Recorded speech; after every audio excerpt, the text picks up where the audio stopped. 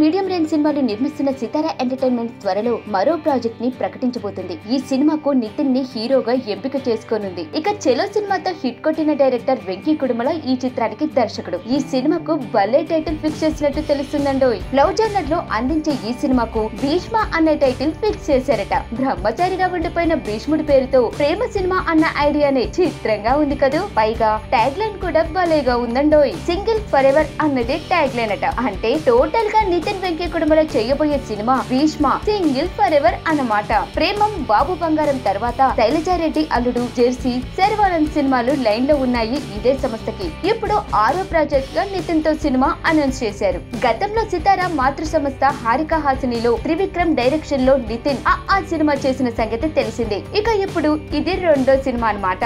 ఆ సినిమా ఎంతటి సక్సెస్ అందుకుందో తెలిసిందే కదా. చూడాల్సిందే భీష్మ సినిమా ఇంకెంతటి విజయాన్ని అందిస్తుందో.